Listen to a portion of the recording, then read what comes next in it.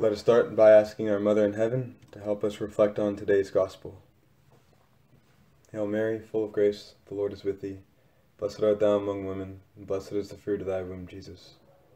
Holy Mary, Mother of God, pray for us sinners, now and at the hour of our death. Amen.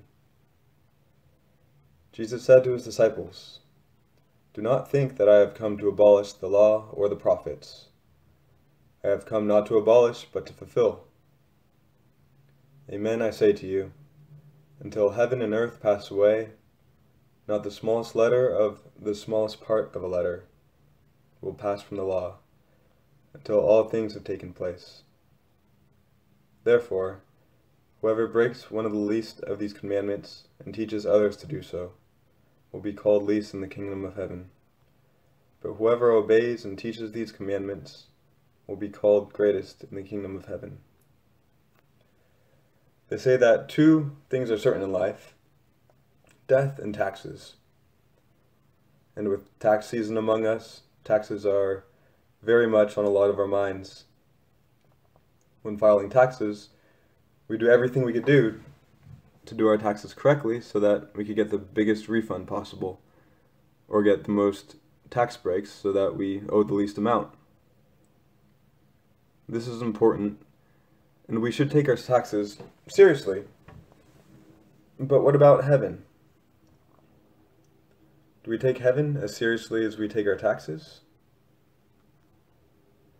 If we're honest with ourselves, the answer might be no. Taxes have immediate consequences, and depending on how you answer the questions in the tax forms, we could potentially save thousands of dollars. And this is a tangible reality that grabs our attention and our time. So what about heaven?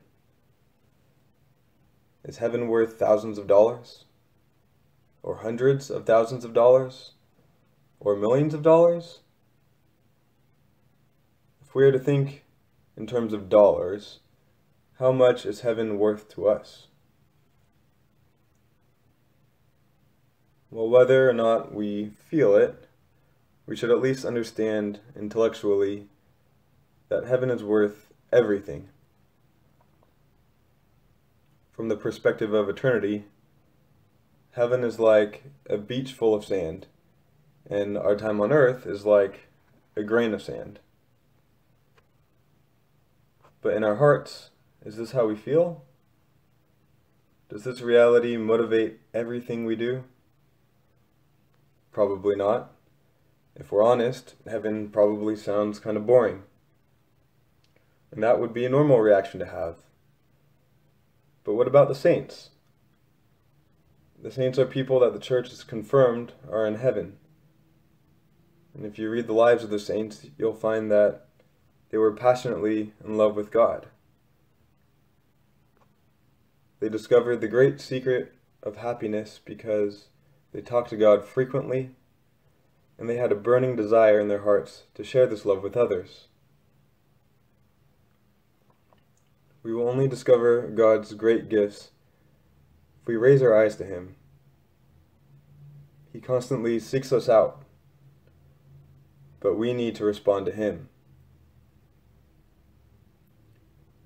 If you don't have a set time of prayer already, start by giving Him 10 minutes. 10 minutes to talk to God every day, by sitting in silence with Him in your room maybe, or in front of the Blessed Sacrament, and talk to Him. Jesus gave Himself to us on the cross. Do we accept that gift by going to Mass on Sunday, in Thanksgiving?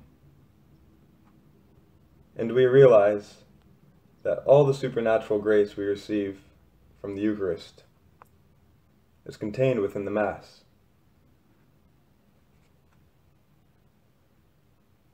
The best way we could grow closer to Jesus, besides our own personal prayer, is asking others to pray for us. And kind of like how we would ask a close friend, or our parents, or our grandparents to pray for us, we could ask our Mother in Heaven. Mary is the Mother of God, and she's also our mother. If we ask her to pray for us, she She will be our greatest ally.